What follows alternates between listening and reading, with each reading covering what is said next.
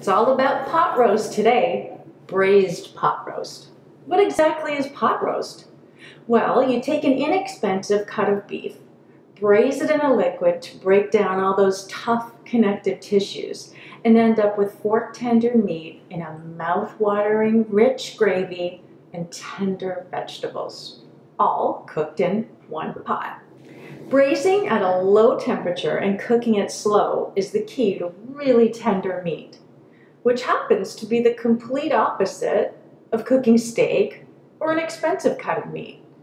And that's the key.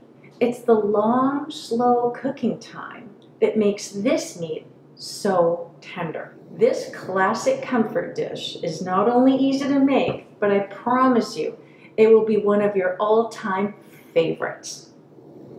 Okay, so you're gonna see that I have actually two little pot roasts here.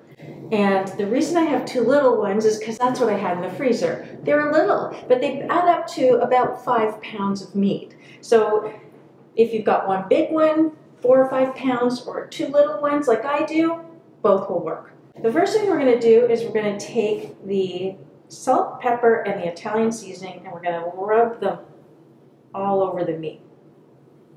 We're going to coat them really well.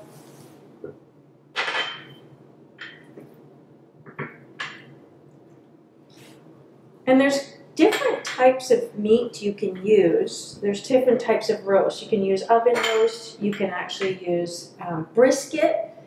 The more fat, the more flavor. And the cheaper cuts are the better ones to use. I've rubbed that spice in really well on all sides. And the next thing I'm going to do is I've got a tablespoon of olive oil in the pot, and I'm going to bring that up to a medium high to get that oil nice and hot. And then what we're going to do is we're going to sear each side of the meat. So we're just going to wait for that to come up to so it's really hot, and then put the meat in. Okay, our oil is nice and hot, so we're going to put the meat in.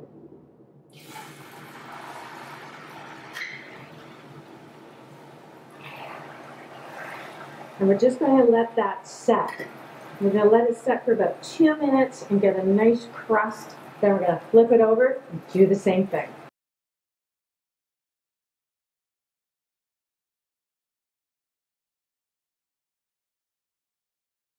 All right, we've pulled the meat out. We've got all this beautiful brown at the bottom of the pot. That's just going to add more flavor. So now what I'm going to do is it's very, very hot, so be very careful. We're going to add in some olive oil.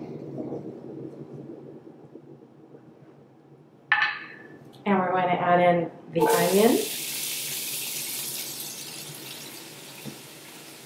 We're going to add in half of the celery. The other half's going to go in later. I'm eyeballing it. And half of the carrots.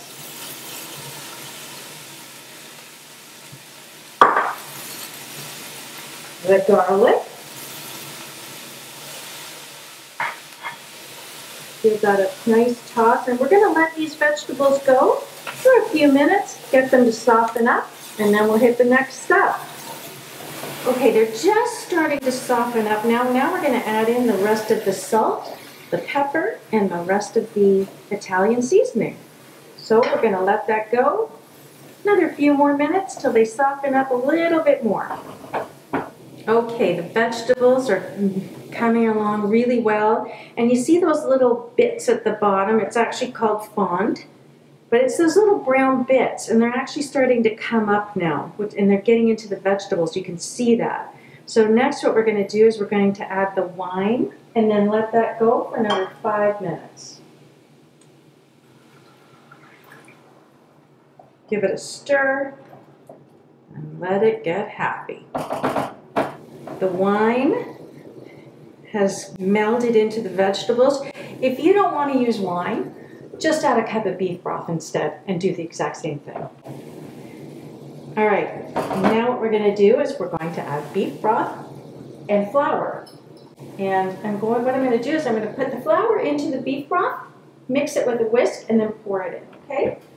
The reason I'm combining the flour and the beef broth is so we don't get lumps. I probably could have used a bigger whisk, but you get the idea. We're getting there. Okay, it's all mixed. So now we're going to slowly pour that in.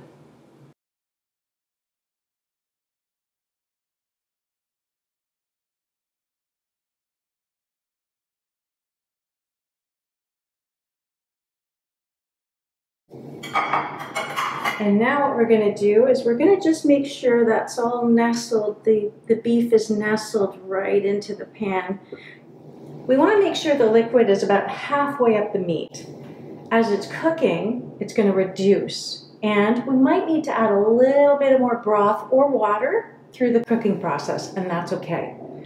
So now what we're going to do, we've got it still at medium, we're going to cover it. Keep it ajar just a little bit. When it comes to a boil, we're going to bring it back down to low, and then we're going to let it go for about 4.5 hours until it's fork tender. Okay, it's been a couple of hours. Let's have a look.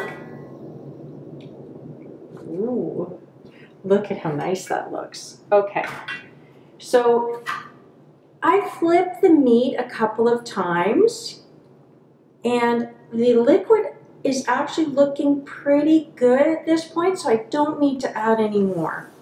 So I'm going to flip it one more time.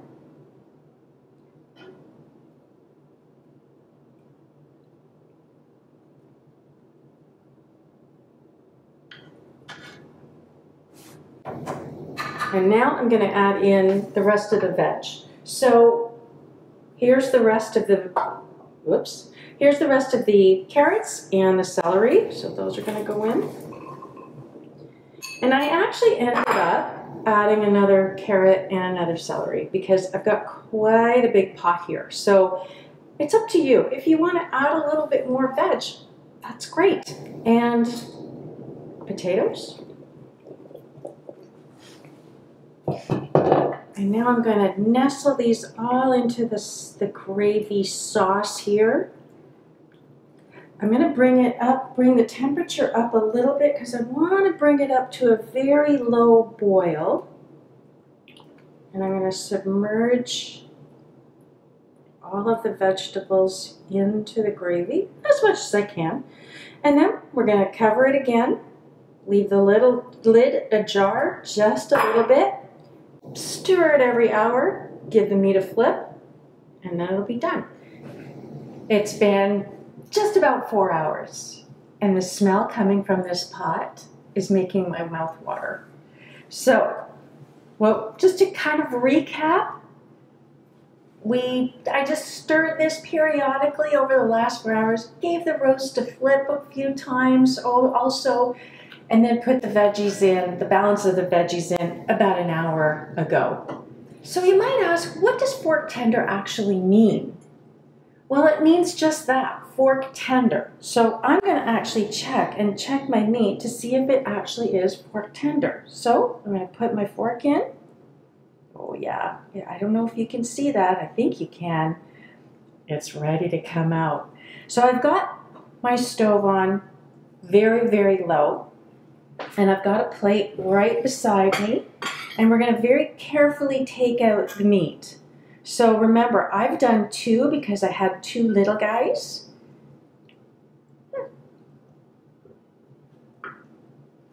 And what we're going to do is we're going to actually let this sit out for about 10 minutes. Meanwhile, we're going to put the cover back on and just let the rest of the liquids just get happy. What we're going to do next is we're going to take the beef apart, throw it back into the gravy, cover it up, let it get happy for about 5 minutes, and then we're going to be ready to eat. Finally! All right, we're just going to start pulling this beef apart. Now look at how easy this is. Oh my goodness. I actually want to just take a bite right now, but I won't. Now you can break it apart as much or as little as you want. And as you go through, you may see some visible chunks of fat that you'll want to remove. And as we pull it apart, I'm just going to put it back in the gravy.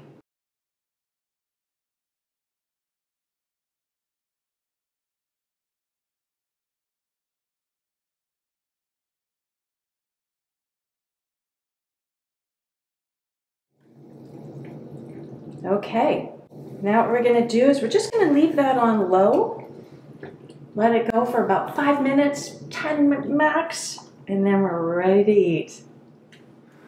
That was 4.5 hours well spent.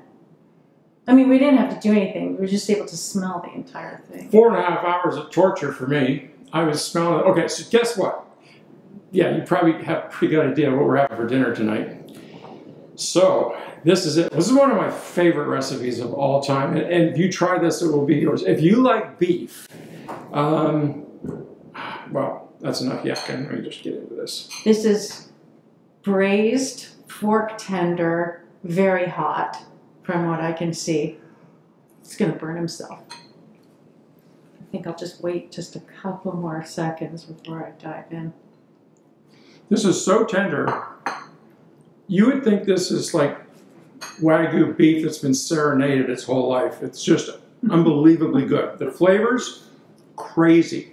This is wildly inexpensive for what you're getting. Like, there's virtually nothing not to like. Now, here's the thing. I'm going to give you a tip. If you're smart, like we are, you're not going to bite, your recipe says it's for 6, you're not going to bite the other 4. And the reason is that after you have this, gorge on this tonight, tomorrow you can have it again. And what we're going to have, suggestion, fresh baguette, cut it in half, put this beef on top, put a little cheese, some hot peppers, broil it in the oven. Oh my God, it's ecstasy 2 nights in a row. This recipe is that good. And you will never believe that you can eat that for like $4 a person. It's just crazy good. What do you think? I haven't had a chance to talk. No, I mean, so, you know, the nice thing about this is there is lots of leftovers. It's freezer friendly. And, I mean, you can omit the potatoes and you can do them on mashed potatoes, which we do, or keep the potatoes in. And there's nothing wrong with double dipping on the potato. But, I mean, this turns into a lot of great things. And it really is a family, great family favorite.